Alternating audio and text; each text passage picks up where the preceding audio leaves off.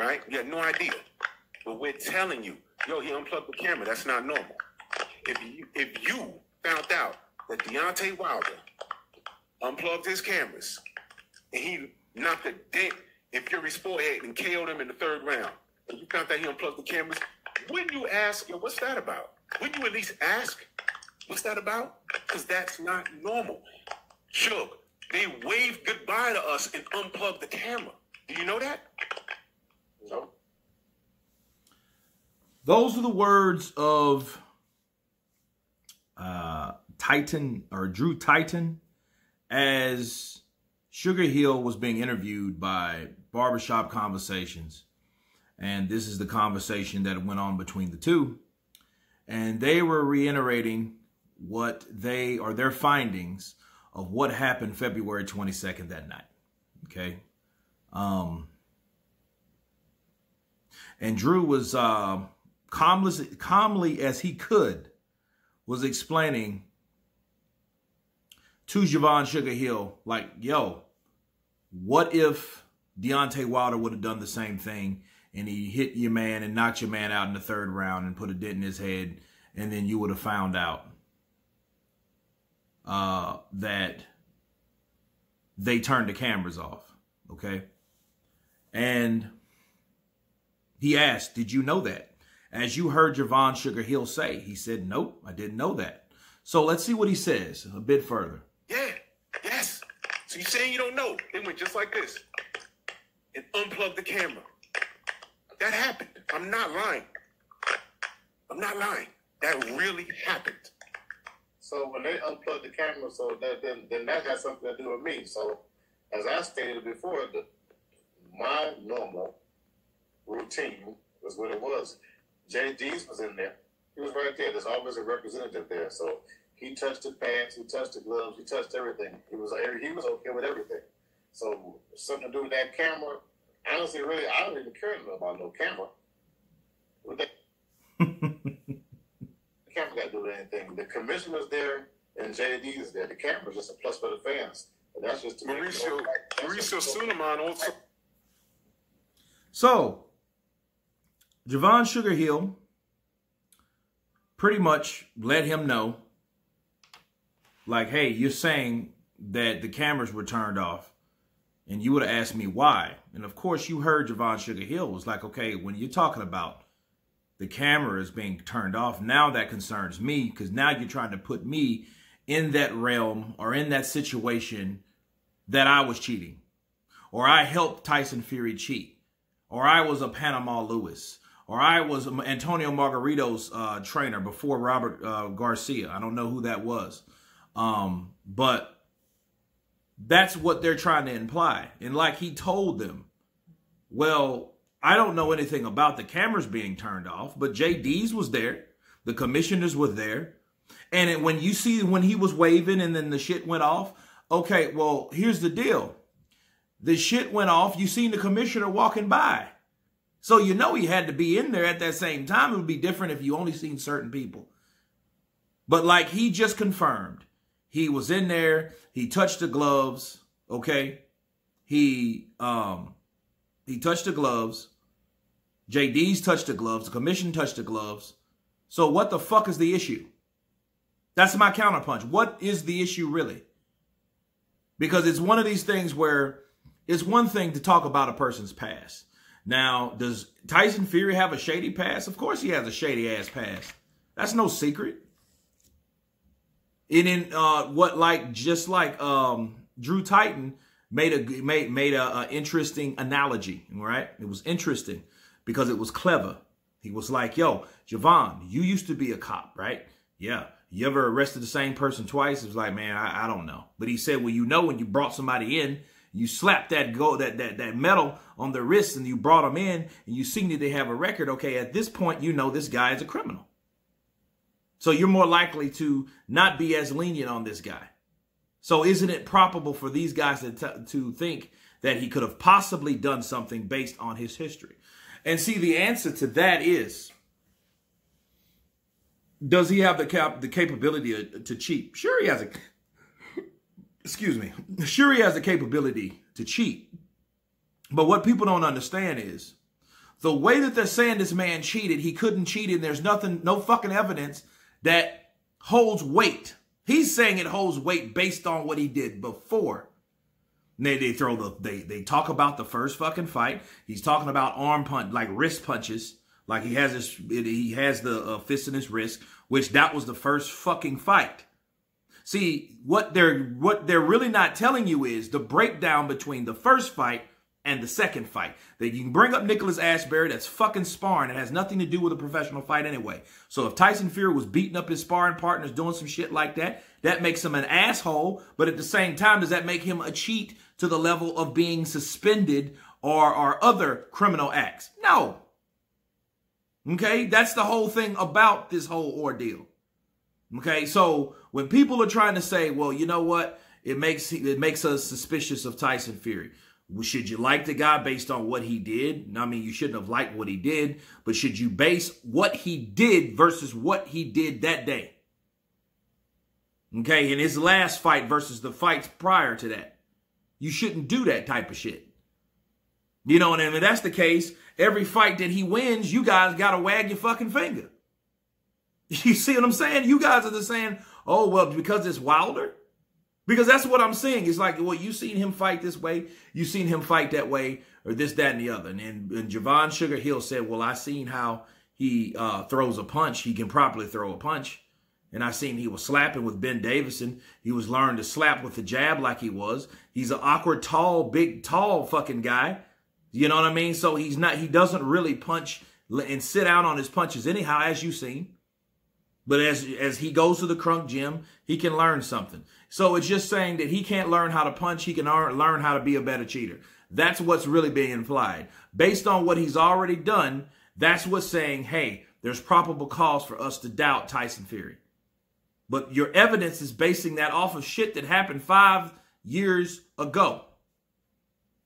50% of that shit, the wild boar meat, the nandrolone because of the wild boar meat, the suspension, okay, that happened a year later after the wild boar meat bullshit. Then all of a sudden, the farmer comes out and says this. Is it a coincidence? I don't know. Maybe fucking not.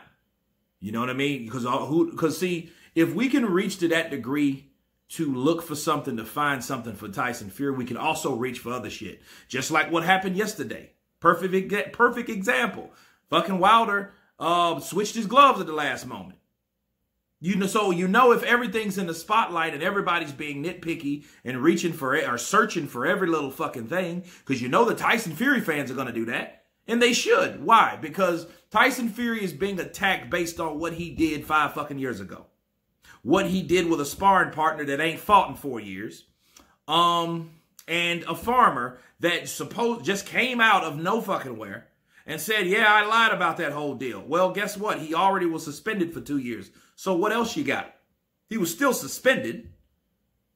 You know what I mean? Because, I mean, you're suspended on the first offense. If anybody should be pissed off, it should be Vladimir Klitschko. Because if he was taking that nandrolone and he was taking wild boar meat and then that was his excuse and they let him off the hook, there's a possibility that he took more fucking nandrolone. Okay, so you gotta look at it, because if they bought that bullshit and they just told Tyson Fury, like they supposedly did, they told Tyson Fury that, hey, all right, you need to eat this and you need to eat better. So he's like, all right, good, it was from wild boar meat. Hey, go tell him it's from wild boar meat and, you know, whatever, right? So the farmer lied. So that means him and his cousin could have been taking that shit the whole time. And then a year later, he gets busted, which is weird. You wait a year after already diagnosing a person. You know what I mean? That's just like going and taking a drug test and they're saying, oh, this is in your system. And then you're like, oh, well, that comes from this. Okay, well, you need to do this. And then a year later, they don't test you again. They just decide, hey, you know what? You really did fail that drug test you took a year ago. That's some weird shit. That's the weirdest thing I've ever saw. Nothing and nobody has ever been, well, I can't say nobody. Carlos Molina did the same shit. The same guy that fought Wilder and Joshua. Okay? Molina went through that same bullshit. And they waited a certain amount of time and then they pressed charges on him and hit him with a dirty drug test way after the fact. You know what I'm saying? So which again, all by itself is some fishy shit. You know what I mean? So it's a lot of factors that does stink about this. But does that make Tyson Fury? And here's the thing. It don't make you alone to like the guy anymore just because he did something wrong. But just because he beat the wrong fucking guy that night don't mean you should bring up shit that don't matter to that present day. That's all I'm saying. You know, and I got another video to do about this concerning Mr. Tay Jones. You know, and there's some key points I need to bring up with that. So stay tuned for that. But this was a very informative interview with Drew Titan and Sugar Hill and Fred from Barbershop Conversations. Fred was just kind of chilling, just letting them talk, right? You know what I mean? Because Drew Titan was doing a lot of talking, you know, and Sugar Hill, and you look at it, he's not really a talkative person. So you could look into, you're like, why is he so fucking quiet? You know what I mean? But it is what it is with him. Let's see what else he has to say for a few seconds. Said he was in entertaining to watch the guys inside the locker room and things like that. That got nothing to do with the fight. You got the committee, you got somebody from his camp there, his trainer is there.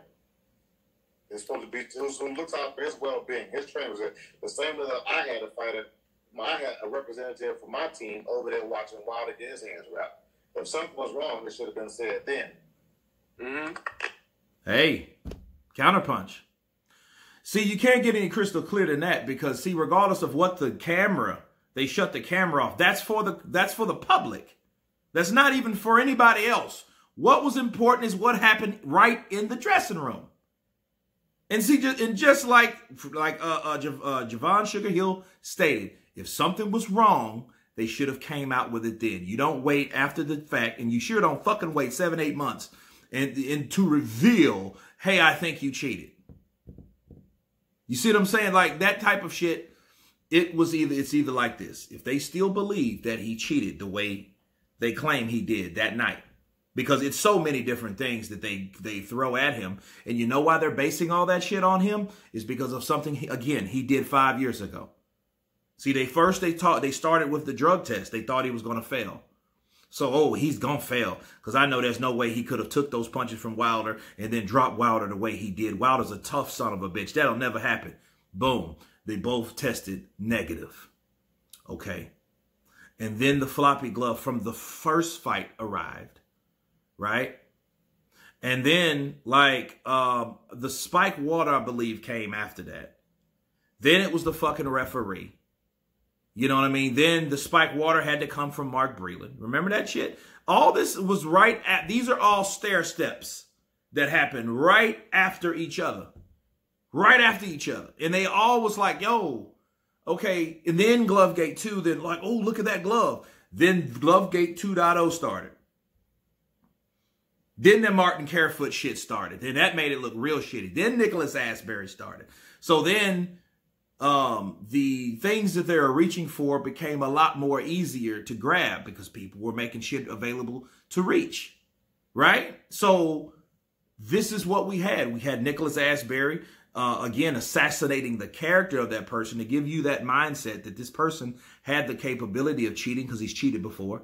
You know, this is like some out-of-court case / court case shit that went down with Tyson Fury. Why? Because Tyson Fury beat the wrong fucking guy.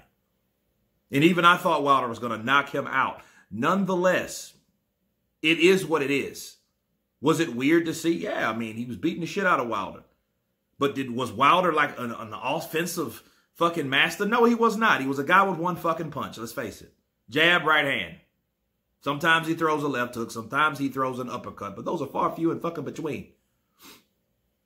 And by the way, slapping with punches and rabbit punches, how he mentioned, Wilder does the same shit every fucking fight. You ever heard of Slappy Wilder? Why do you think that cat, what's casual boxing talk? Sloppy Wilder. Because he slaps with his punches. So Wilder does the same shit and he does rabbit punch. And like you know, guys, we did that live. And in live, we seen how Deontay Wilder and Tyson Fury both, and I counted each time one of these guys gave each other rabbit punches. They both hit each other behind the head. Okay? So I think Tyson hit him over the head maybe 12 or 13 times. And I think Wilder hit him over the head about 10, 11 times. I don't have the tally, but if you go back and look at the live stream, we counted each foul.